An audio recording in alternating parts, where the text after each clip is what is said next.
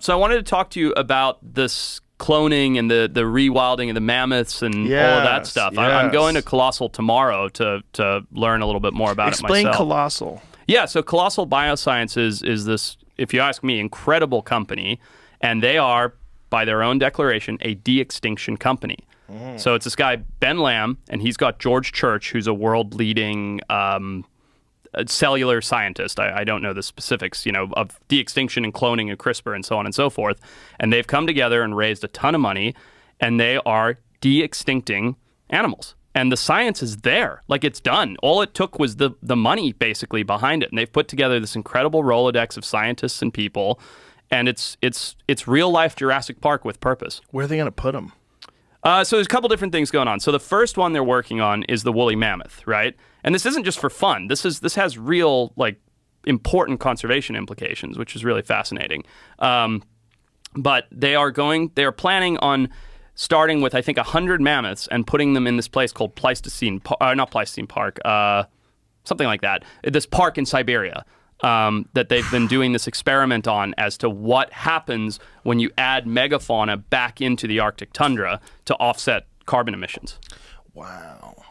And so they're using what DNA? They're using elephant DNA and mixing it with something else? So it's Indian elephant is the closest living relative to the woolly mammoth. And what does an Indian elephant look like? Is it similar to an elephant? Yeah, it's a smaller, so African elephants are bigger, they have the really big ears. Right. Indian elephants are typically the ones you'd see at the circus, with the pink in the ears, the smaller triangular shaped ears. So just a different species of elephant.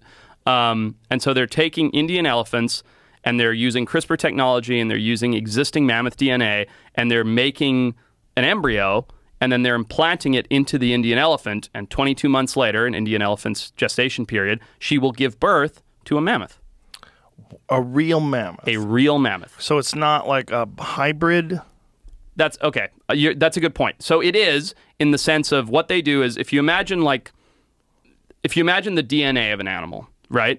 And then you imagine the fragments that are broken out of it, right? What they're doing is they're taking that DNA of and I don't understand the cellular side of it very well. This is just my base level understanding of it. I can talk about the conservation side of it, but they're taking that double helix, that DNA, and all those pieces that are missing from the mammoth, they're putting in Indian elephant pieces. So you end up with an animal that is physically and morphologically identical to a mammoth, but has used all of the DNA from the closest living relatives in order to get there.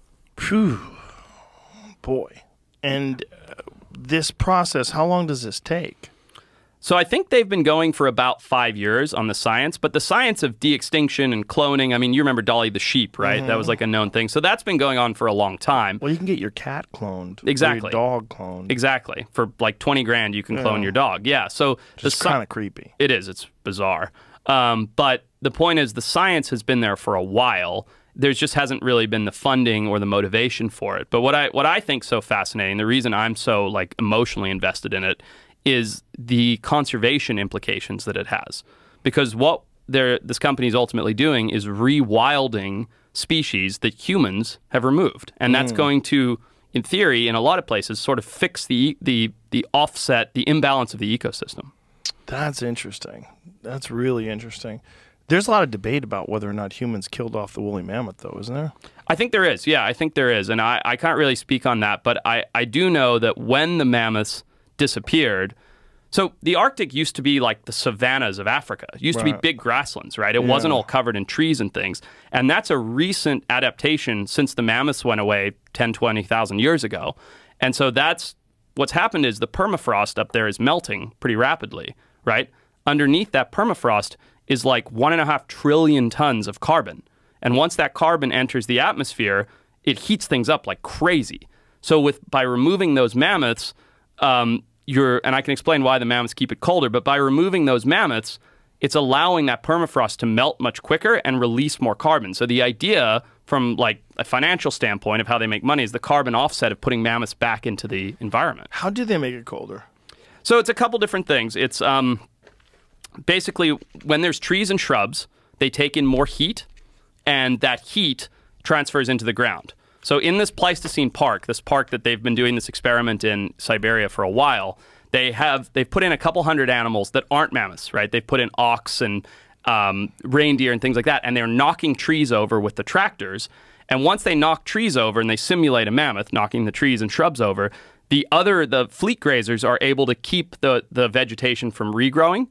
So when the vegetation doesn't regrow, you get all this grassland, and the grassland has snowpack. The snowpack gets stomped, so there's no insulation. It reflects more light. It's like 3 or 4 different processes that make the ground, I think on average, it's like 8 degrees colder. So it keeps things more frozen. So once we removed all the megafauna from the Arctic, through hunting or maybe other means, regardless, once they were removed, the Arctic got warmer. The Siberia and Alaska got warmer, and so slowly we're getting more and more carbon emissions from up there. But by putting these animals back, and I just love the idea of going up to the Arctic and it looking like the African savanna, right, with all of these incredible animals. But by putting these animals back, it in theory will make the Arctic colder, slow down the melting of the permafrost, which will in turn trap the carbon for longer in the ground. So they're going to start with the woolly mammoth. Yeah. And what other animals are they thinking about doing this to? So what I know of right now is the woolly mammoth and the thylacine, which is another reason I'm so excited. So they are going to bring back the thylacine. Yeah. And how are they going to do that? So there's, it used to be the quoll, but now it's an animal called a dunnart that's the closest living relative. And so, thylacines were around pretty recently, right? I mean, we're just looking at video of one. Yeah. So they have really good DNA from the thylacine, and then they're going to use the existing DNA from a dunnart, which is a very small marsupial, put them together, remake the thylacine. The only problem is, my understanding is, they cannot use the dunnart for surrogacy because the dunnarts are like this big. So they have to do an artificial womb and all of that. But yeah, I think the technology is there. Artificial womb? Yeah. This sounds like a fucking horror movie. Isn't it crazy we're living in this time? Yeah, it sounds like a horror movie. But it's so insane. Like, even 3 years ago, if you're like, hey, we're bringing animals back, we're going to put mammoths back in the Arctic, you're like, shut up. Like, go put on your tinfoil hat. Like, it's happening. It's when so are they crazy. projecting the first woolly mammoth will be launched? 2024. What? Yeah. Next year? Next year. End of next year. Oh, my God. Yeah. And they're going to bring it to Siberia. And put it in this Pleistocene Park where there are all these other animals, and they're going to see how it does. Like, how does it behave? How does it interact with the environment? Does it replace the tractors in the sense of cooling down this little park area? Yeah. It'll be fascinating. Are they going to do saber-toothed tigers? I hope so. No, I don't know. I don't know. That would be incredible.